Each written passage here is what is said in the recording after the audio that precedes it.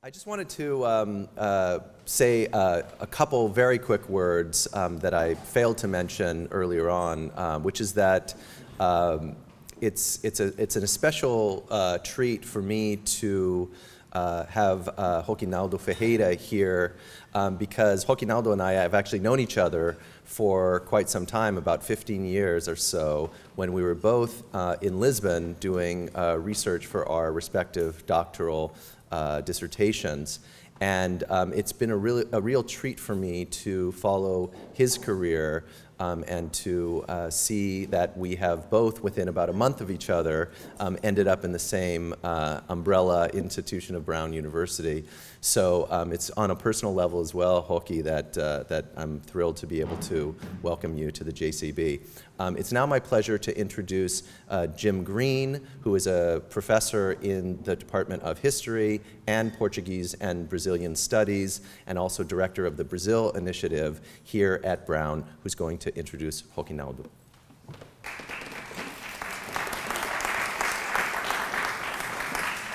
I think this evening is an evening of people coming and going and slipping in and out of trains, and I'm one of the people who's going to have to slip out because I have to go to New York to go to Brazil tomorrow. So I already have apologized to our speaker that I won't be able to hear his entire presentation.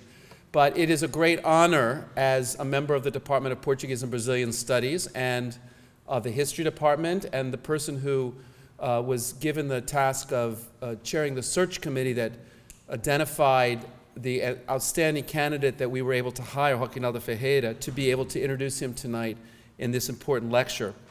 And we refer to Roquinaldo as his first name because that's a tradition, at least in Brazil. I'm not sure if that's the same in Portugal, but it's a term of endearment and respect.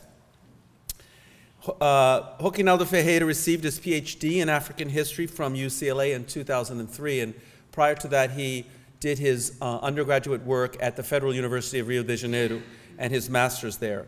He specializes in African, colonial, Brazilian, and Atlantic histories.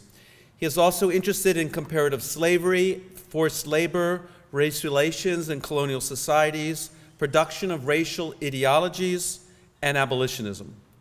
His scholarship has been funded by the National Endowment of the Humanities, the American Council of Learned Societies, the Brazilian Conselho Nacional de Desenvolvimento Científico e Tecnológico, and the Portuguese Gulbenkian Foundation. He has held residential fellowships at the W.E.B. Du Bois Institute for African and African American Research at Harvard University, the David Rockefeller Center for Latin American Studies at Harvard, and the Gilder Lehrman Center for the Study of Slavery, Resistance, and Abolition at Yale University. He is the author of Cross-Cultural Exchanges in the Atlantic World, Angola and Brazil During the Era of Slave Trade, published by Cambridge University Press in 2012, Dos Sertões ao Atlântico, Tráfico Ilegal de Escravos e Comércio Lícito in Angola, 1830-1860, published in Luanda in 2012. And he is completing a book provisionally entitled Pathways to Colonialism, Abolitionism, Territorial Sovereignty, and the Persistence of Unfree Labor in Angola, 1830 to 1880. In addition, he is at work on two book projects. One, a comparative socio-cultural history of the 18th century Atlantic world, Brazil, the Bight of Benin, the Gold Coast, and Angola, and a global microhistory of the Indian textile trade, the Carreira da Índia, from the early 17th to the late 18th century. And in addition to the marvelous scholar that we have been very fortunate to have at Brown University, Roquinaldo is one of the gentlest and nicest and affable persons I know. And so it's a real great pleasure to have him here with us tonight.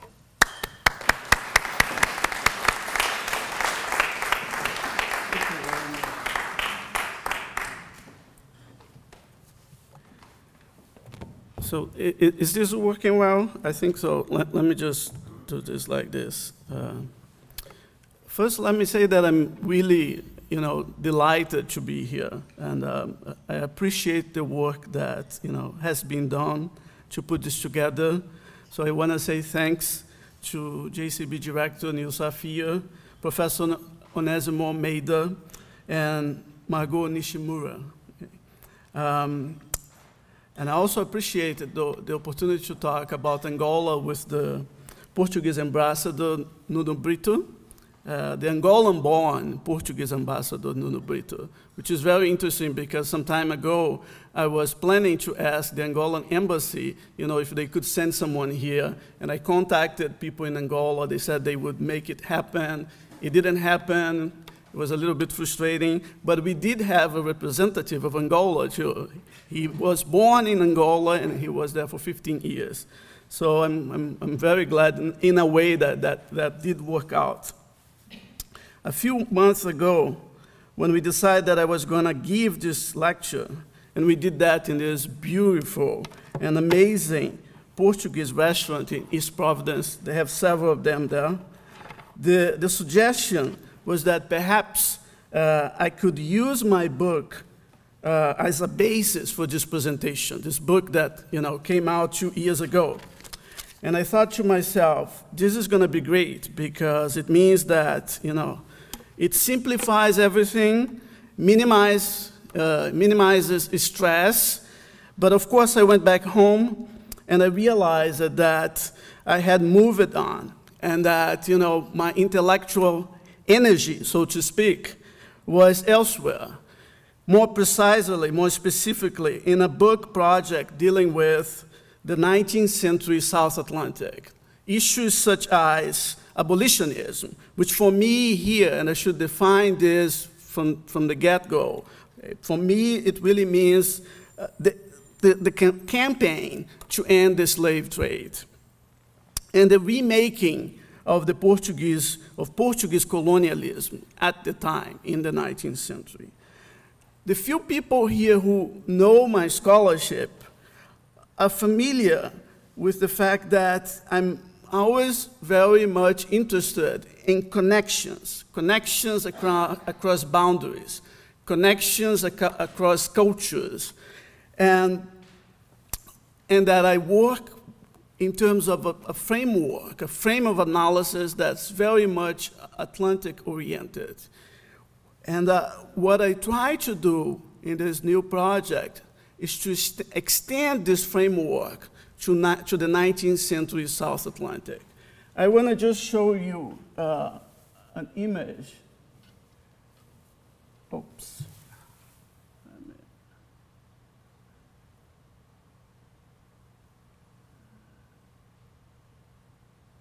That's going to give you a sense of what I'm talking about here. So it deals with the South Atlantic, meaning Angola and Brazil, but at the same time, it also deals with, North America, Portugal, and Britain. It's very much part of this, this context, this specific context in the 19th century when the South Atlantic becomes very international. So, having said that, the talk itself is organized in 3 sections. The first section deals with the context in which Portuguese abolitionism develops in the South Atlantic. And the question that I ask here is actually quite simple. The question has to do with the specificity of the South Atlantic in the 19th century, vis-a-vis the past. I'm interested in transformation as a social historian. So I use this very simple and straightforward question to outline 2 key features that, for me, make the South Atlantic in the 19th century a very unique place. The second section looks at the issue of abolitionism vis-a-vis colonialism in the South Atlantic. The central argument here is that writing the history of abolitionism means writing, in many ways, the history of colonialism. The implication here is that we need to move away from the usual chronology of colonialism in Africa, which sees the Berlin Conference in 1885 as this foundational moment in the history of colonialism. Now, by saying that colonialism and abolitionism are very much intertwined, I'm not exactly breaking new ground. I wish I could claim that, but unfortunately that's not the case. There are several scholars out there who argue along the same line, particularly when they write, people who write about, French colonialism in Africa, British colonialism in Africa. And I'm referring here to Africanists like Robin Law, Trevor Getz, and other people, a more recent scholarship that deals with colonialism, imperialism in the context of the expansion of slavery in the Atlantic in the 19th century. So I'm not alone here. What I try to pinpoint is that the Portuguese case is perhaps the best one to illustrate this connection, the very tight connection between abolitionism and colonialism. The third section of my talk makes the case for what I call a new social history of abolitionism in the South Atlantic.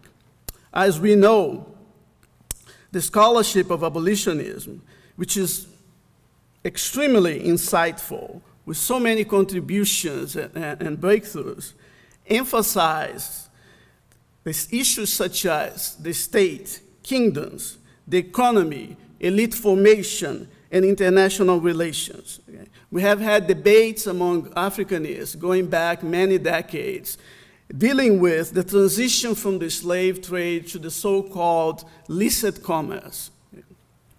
The problem is that in this historiography, in this historiographical tradition, we hardly, if ever, talk about Africans.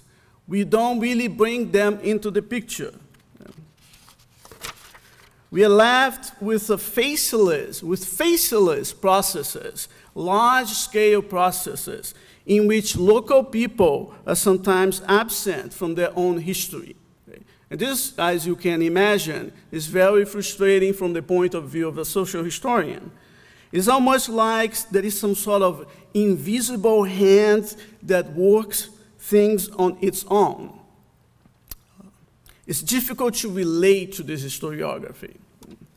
My case for a new social history of abolitionism tries to push this historiography in a new direction that accounts for the actions of people, by people who are usually seen as marginal in the context of the abolition of the slave trade, African people, ordinary African people. To illustrate this, the possibilities of this approach, and there are several technicalities here. There are issues that relate to access to archives, to the use of different sources that we can talk about later. But to illustrate the possibilities of this type of interpretation, I will end this talk by analyzing the case of two runaway slaves. Okay? I'm going to use their names quite a bit. Okay?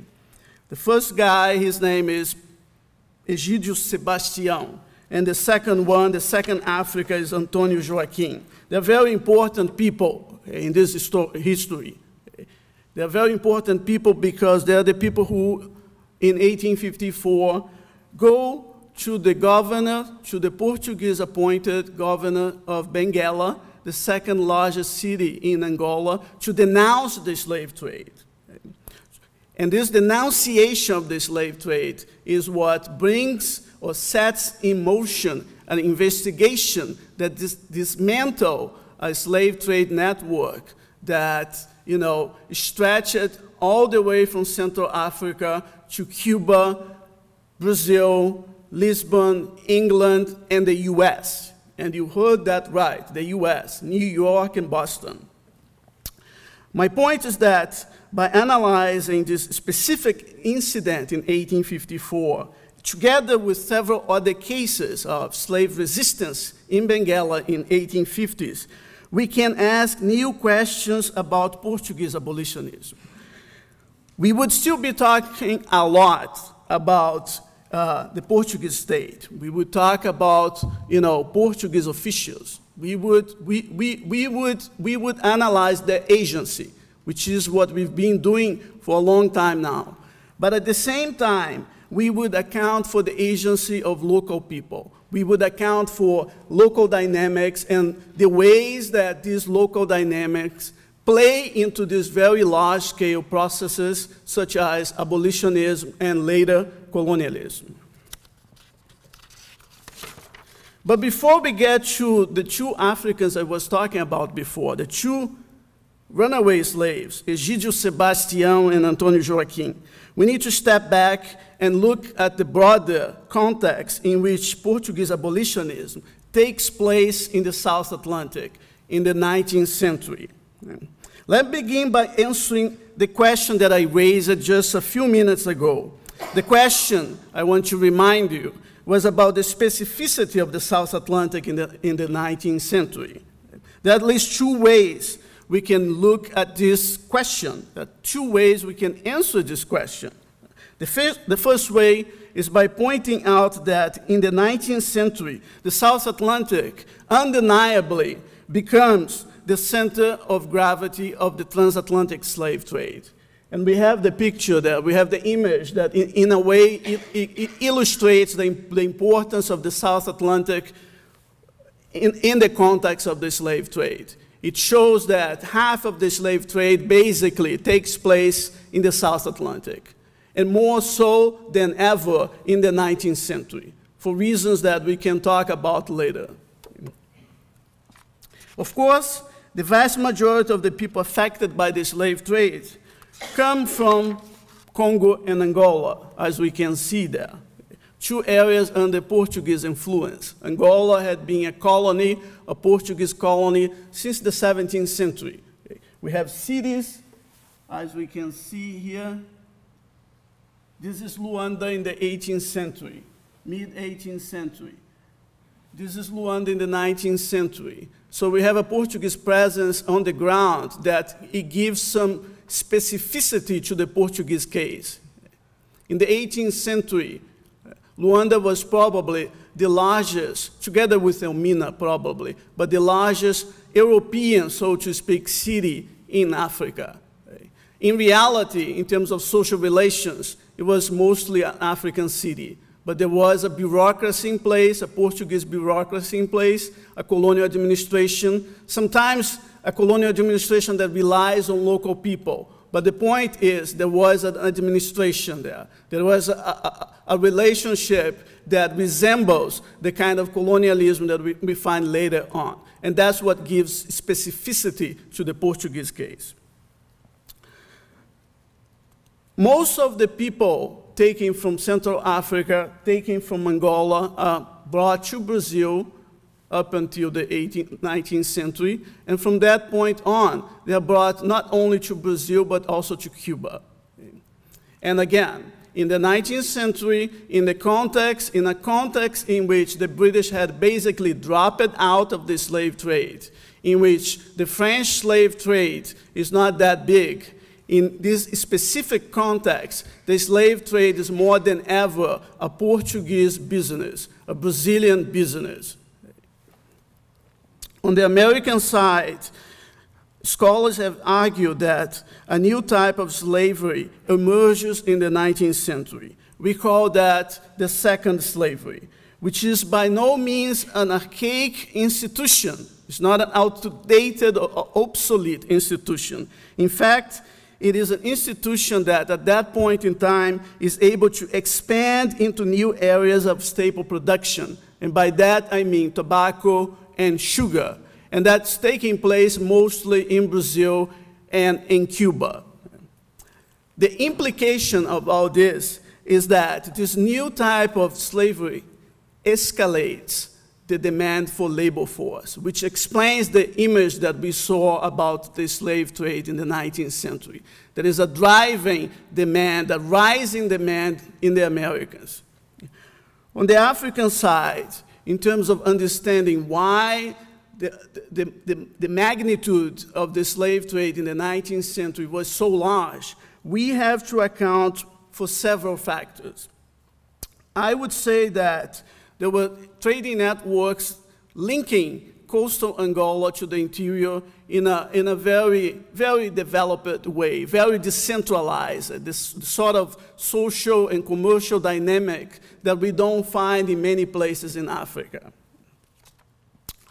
In addition to that, in order to understand why the slave trade was so large between Central Africa, Brazil, and Cuba, we have to account for the fact that the slave trade in the 19th century, particularly in that region, is primarily what I call a multi-dimensional business. By that I mean that we have not only a trading network, but also we have a set of very complex and tight social and cultural connections between Brazil and Angola. This goes way beyond business. Okay? We're talking about personal relations, transatlantic family connections. They're very strong. And my point is that this dynamic gives the slave trade a significant degree of adaptability in the 19th century. So if the question is, why does it become so big? And why does it last so long? Which in fact it does last until 1867.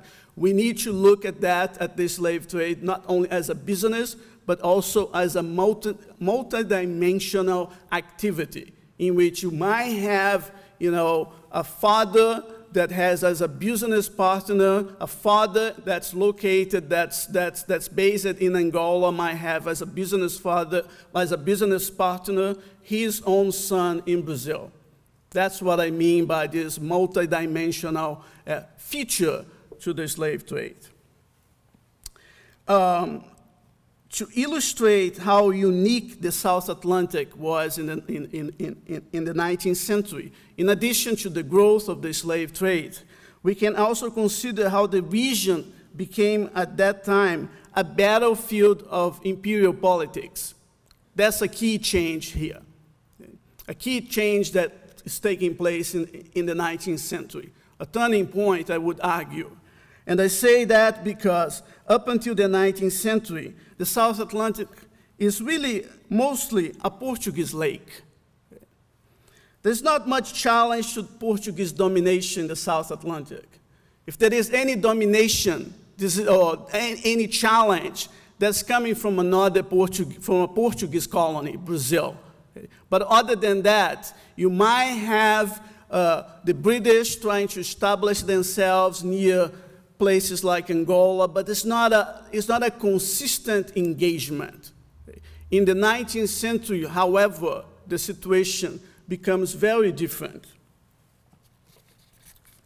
And this makes for a much more international South Atlantic. We have several new players here. The British are all over the place. They fight the slave trade and they build empires, because there is a key connection, as I pointed out before, between abolitionism and colonialism. Brazil goes from being the most important Portuguese colony to become a real major rival of Portugal. This changed the geopolitics in the region in the 19th century. In addition to that, we find American traders, people coming or sailing all the way from New England to Central Africa, which means that if we think of, the history of capitalism in the US as a process that's intertwined with slavery, we should think about that in the broader context of the Atlantic. This is a transnational process. I say that because the technology that drives the slave trade in the 1840s, sometimes the funding that drives the slave trade in the 1840s and 50s, part of it is coming from the US, even crew members on those slave ships. Much of this internationalization is a function of abolitionism, which takes much longer to gain momentum in the South Atlantic than in the North Atlantic. Why? Because on the Brazilian case, on the Brazilian side, for example, the chronology of abolitionism begins in the 1810s. Okay? That's when they have the first law that tries to put a ban on the slave trade. However, it would take 30 years for the struggle against the slave trade in Brazil to pay off in any meaningful way. In many ways, in fact, protecting the slave trade becomes central to the political fabric of independent Brazil. It really shapes political relations in Brazil as an independent nation. And it is not surprising that the slave trade then lasts into the 1850s. On the Portuguese side, the rise of abolitionism was equally slow. Portugal ended the slave trade from its colonies, a law that's passed in 1836. But this law would not really be implemented or enforced until the mid-1840s. There's an interesting debate here. Scholars go back and forth on the relationship between ending the slave trade, in the Portuguese case, and the introduction of a new type of colonialism in Central Africa, particularly in Angola. Some argue that Portuguese colonialism was actually born out of a reflexive and almost ideologic, romantic attachment to Africa. Other people argue that there is clearly a way to pinpoint where the economic rationale of Portuguese colonialism was in the 19th century. My take on this is that, and the reality is, that Portuguese abolitionism only picks up momentum after the decolonization of Brazil in 1822. It is with the laws of Brazil that Portugal begins to reconsider its relationship with Angola. From that point on, I would argue that Portuguese abolitionism is driven by at least 3 strategic goals, all of which imply the end of the slave trade, but the continuation of slavery in Angola. First, there is the Portuguese need to remake the Angolan economy as a plantation economy, based on the production of agricultural commodities to Europe. The dream at the time was to recreate Brazil there. The dream was to have a sugar plantation in Angola, a sugar plantation economy in Angola, a cotton production that was, large-scale cotton production in Angola. To accomplish this, this position, or the intellectual justification of this new Brazil, of building a new Brazil in Angola, become part of the many intellectual work in the metropole in the 1830s and 1840s. Okay. So from the point of view of people, for example, at the Sociedade de Geografia in Lisbon, which becomes a focal point of this intellectual production, it was more than necessary to end the slave trade, because the slave trade takes away from Angola the labor force that would be necessary, that would be vital to remodel, to remake the Angolan economy away from the slave trade. An Angolan economy that, again, is based on slavery. Second, Portuguese abolitionism is also driven by the goal of eliminating the ties between Angola and Brazil. Much of the slave trade between Angola and Brazil is not controlled by Portugal at that point in time. Portugal is actually a secondary player in this slave trade. Most of this trade is organized from Brazil. As a result of that, in places like Luanda and Benguela, the 2 most important Angolan cities, the colonial elite is made up of people with deep ties to Brazil by way of birth or because of cultural connections. Those are people that travel all the time across the Atlantic. A degree of physical mobility that it is quite impressive. From a Portuguese point of view, there were always questions about the loyalty of these people. This colonial elite in Luanda, the colonial elite in Benguela. The fear was that they were more attached to Brazil than to Portugal. Portuguese sources tell us about racial seditions against the Portuguese. racial seditions that sometimes are overplayed by the Portuguese sources. Okay?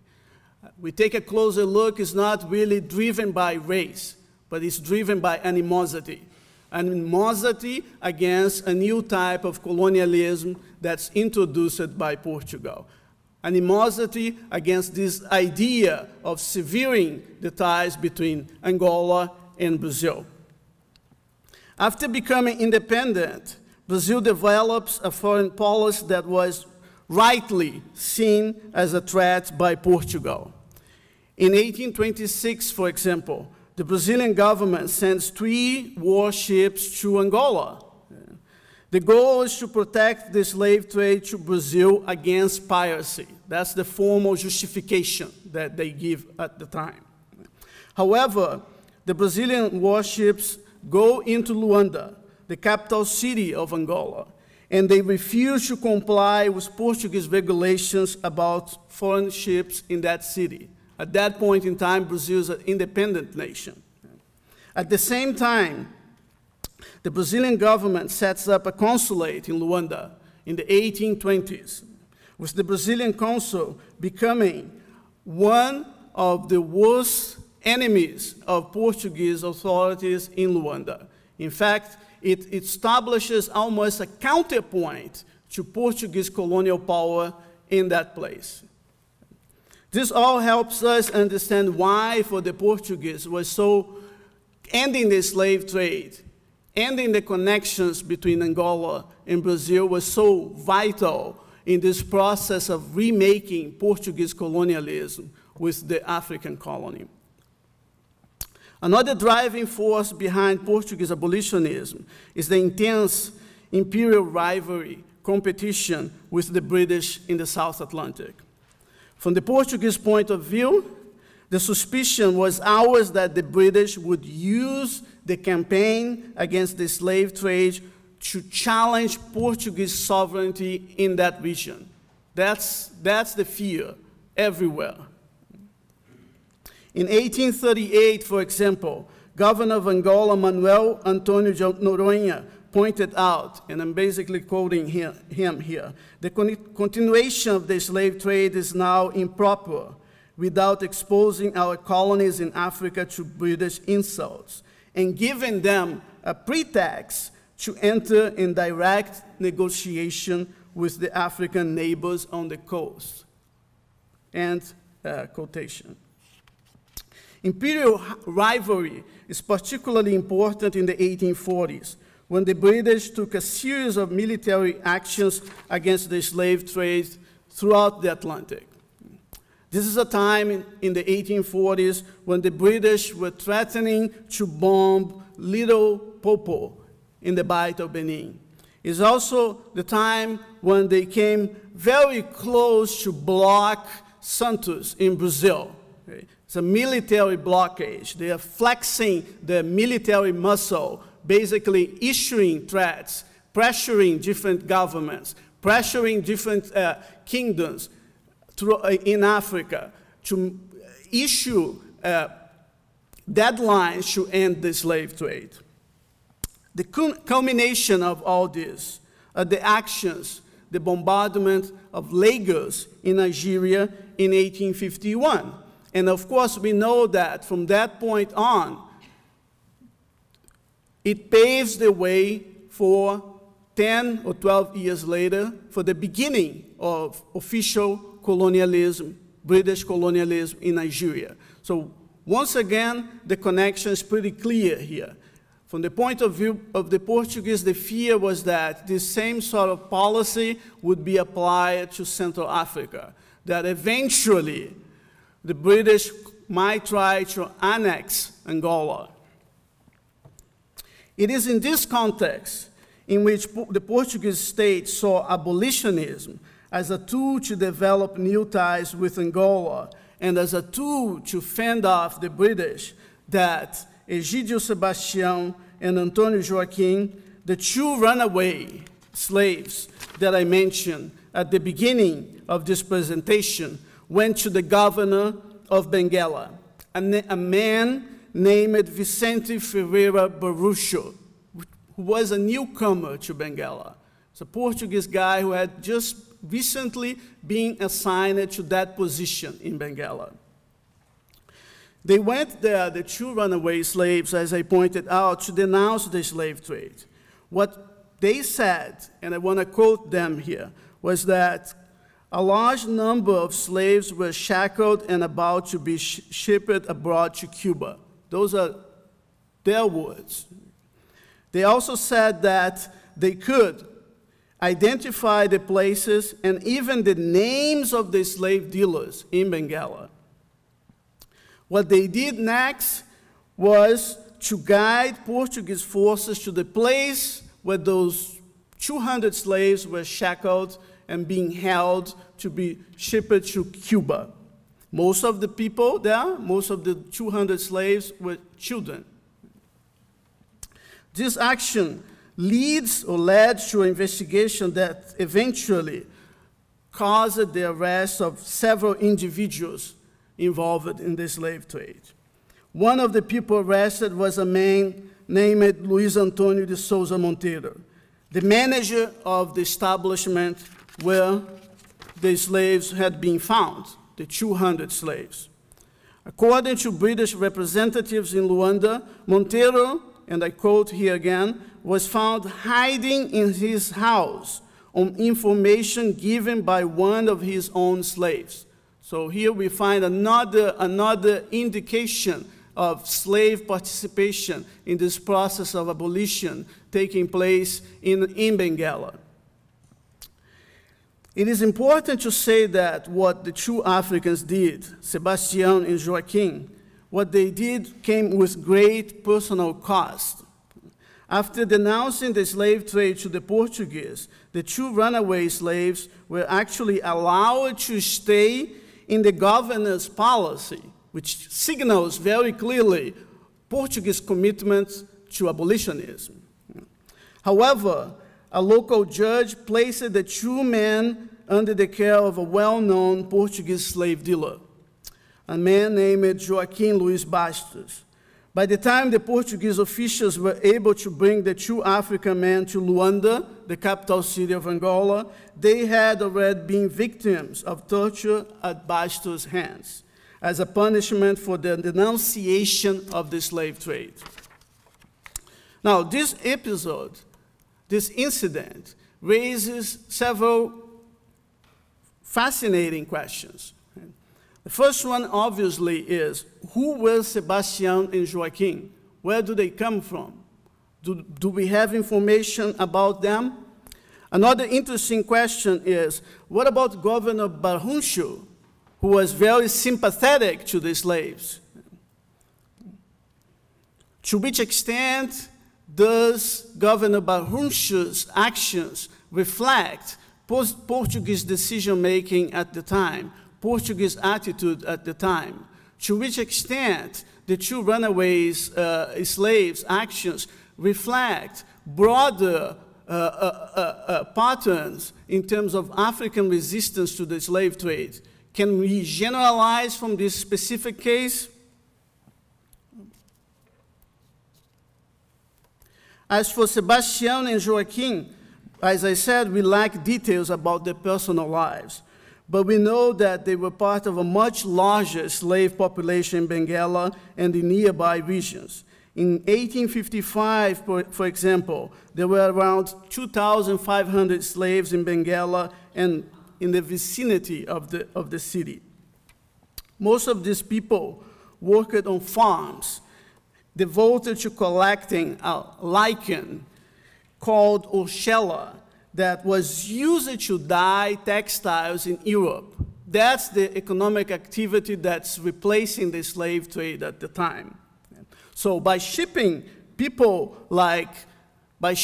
slaves abroad, in fact, the slave dealers are hurting the local economy, which in a way, it explains why Governor Barruncho was willing to turn against them.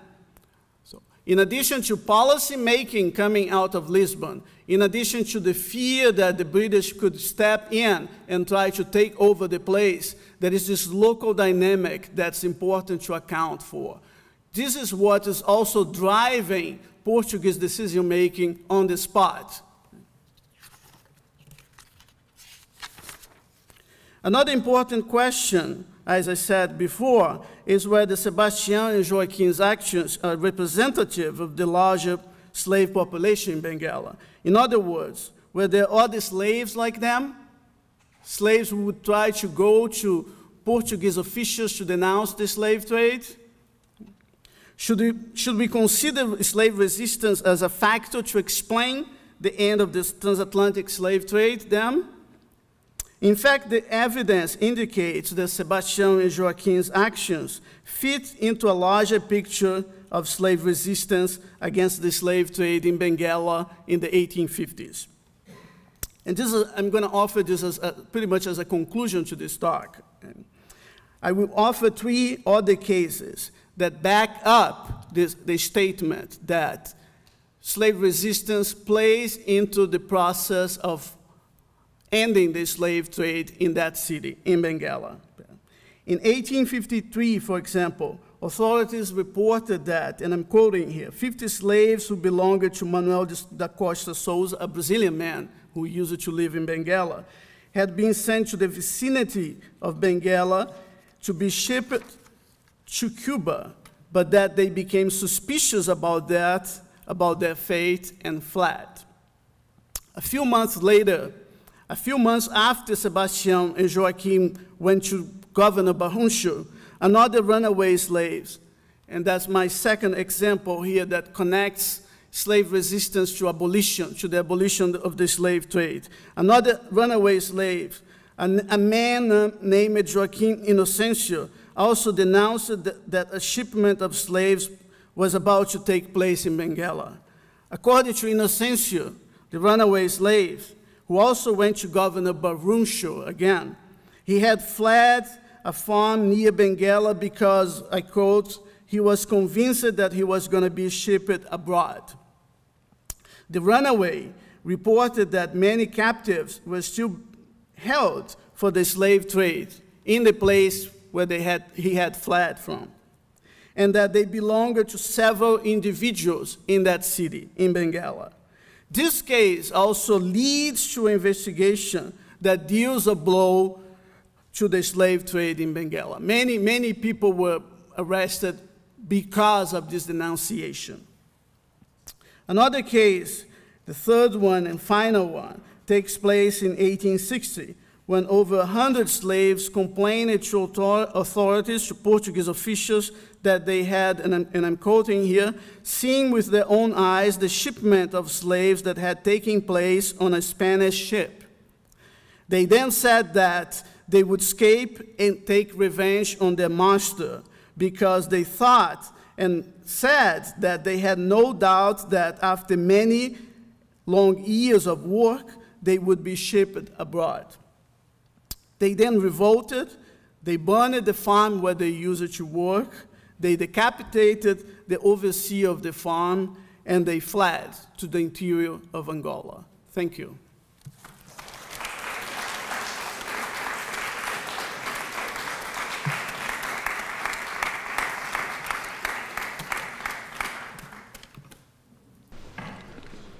We have 15 minutes or so for questions, although we have Roquinaldo here in residence, but this is a great opportunity to really ask questions about what is in many ways a kind of an extension of the earlier project and working toward the next one. So the floor is open for comments.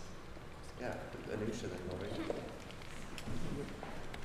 Thank you so much. I would be very interested to hear about how these figures of Sebastián and Joaquim fit into the historiography or the kind of cultural memory of abolition in Portugal, or whether they do it all, because I'm thinking comparatively, we're in a room with an exhibit about the Haitian Revolution. Of course, we have this figure of a former slave and this model of slave resistance kind of playing a complicated role in the history of abolition in France. And so I was hoping you might, if it exists, tell us a little bit more about that context in the kind of broader culture.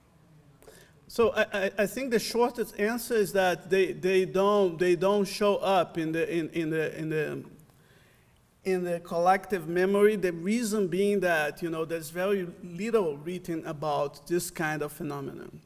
That's the primary reason. By saying that, I don't mean to imply that in Angola they don't have a memory of the slave trade. They have museums, they have monuments, they talk about the slave trade. When we go there, they say, look, it's very important that you're writing about the slave trade and connections with Brazil. But the specific case of these two people, these two individuals, and the importance of African agency in the context of ending the slave trade, it's not part of the popular imagination. Thank you very much for this fascinating talk. I wanted to pick up on that final note that you left us with about fleeing into the interior and ask about this connection and how you see the connections of Portuguese minds between abolitionism and slavery and abolitionism and the slave trade on the other hand. And I ask this because, obviously the homeland, the Quilombo, for these slaves was much closer in Angola than it would have been if you're fleeing into the interior in Brazil, and both in the sort of geographic, very real sense as well as in a juridical sense. So I wonder whether these Portuguese officials were aware of how much more difficult it will be for them to recreate a Brazil when the homeland is just some miles away. Well, that's a very interesting question. What we can say is that there is a very consistent policy making in terms of, fostering sugar production in Brazil. That this idea of recreating or creating a new Brazil in Africa, it manifests itself also with the creation of a colony in the south of Angola. The name is Moçambique. And the interesting point about the Moçambique experience is that the people who set up the colony are Portuguese people who fled Brazil because of anti-Portuguese sentiment in Brazil in the first half of the 19th century. The connection with Brazil, the idea of recreating Brazil, eventually, of course, they move away from that. But I would say that, up until the 1860s, at least, that's part of the political imagination. Okay? That at some point they could redraw the internal boundaries of Angola, and that they could have a thriving plantation economy in different parts of Angola. In the 1860s, in fact, because of the Civil War in the US, there is a booming cotton production in Angola. So at that point in time, it does pay off. But the real thing about Angolan economy in the context of this new colonialism is really rubber production and rubber trade, and that only comes about in the 1860s. It's much later.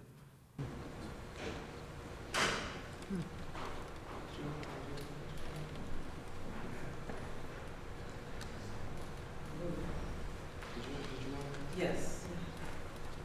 Okay, I'm trying to understand this pardoning that the Portuguese governors are extending to the runaways. And could you put it all the way in the context of how those governors are interacting with the Portuguese in Portugal, who are, I guess the people who the king and the queen are, they're sort of like the intermediaries, I guess, between the colony and how are they justifying question was about the Portuguese runaways, the pardoning of the Portuguese, the pardoning of the runaways by the Portuguese and the connections with Portugal. This is a fascinating question. I don't want to misrepresent your question, but the question is, you know, why was the Portuguese governor as sympathetic, so sympathetic to the runaway slaves? What's really going on here? The picture is very, you know, when you give a talk like this, in fact, you're simplifying your own work. Portugal and Portuguese colonialism in Angola has a very strong element of fluidity. Going back to the 18th century, for example, we do find slaves or African slaves who come up to Portuguese officials to file lawsuits and regain their freedom, which is something that's kind of unthinkable. Okay? In the 18th century, we do find Portuguese officials who you know, favor African slaves against slave dealers. So it is fascinating and far more complicated than we imagine at first look. Okay? There's an element of fluidity and accommodation here that's very clearly part of the, you know, the social fabric of this colony. From the point of view of the Portuguese, they don't want the slave trade to take over everything. This is a colony. In order to have a colony, you need to have vassals. That's the name they use to refer to these people. The vassals are the local allies. So one of the commitments on the Portuguese side was to protect these vassals. And again, this gives this element of malleability and flexibility that's absolutely fascinating. In the 19th century, I would say that in addition to this, you know, this legal tradition, because this is part of the legal framework of the colony, in addition to that, there is this evolution of abolitionism. Okay? There is a specificity here. There is a change over time. And what I mean by that is that in the 1850s, more than ever, it made sense for a Portuguese governor to support African runaways against slave dealers. Now, let me just remind you that the slave dealer in Benguela is going to be very likely a member of the local elite that might challenge the Portuguese governor. The slave dealer in Benguela might be a Brazilian national. Okay? Many of them were Brazilian nationals. Okay? So in a context in which Portugal is trying to do away with these very strong ties between Angola and Brazil to eliminate the slave trade, to go against these slave dealers, it makes sense. Any additional questions? If I can just say a couple of quick things that, first of all, I think one of the things that is evident from Roquinaldo's talk is the incredible depth of the archival work that he's done, and what may not be so evident in this kind of, you know, simplified version is the fact that really nobody has done the kind of painstaking work in relatively, if not absolutely, unknown archives in Angola than Roquinaldo. And that is something that I look forward to seeing in this next project as well in the 19th century, the ways in which we recover the voices and the appearance of figures that have purely stated disappeared from the historical record. The other thing that I will say is that it's extremely encouraging to me to see, and I think very important for this institution, to see that the dynamics that were set in motion during the colonial period have an extremely important after effect that crosses the boundaries of the time that we normally associate with the end of the colonial period. And it's very relevant and very important to have that dialogue with these later historical periods to really understand what the importance of a collection like this is, but also the importance of constantly putting it into dialogue with later periods and later scholarship. So with that, please join me once again in thanking Roquinaldo for a fantastic presentation.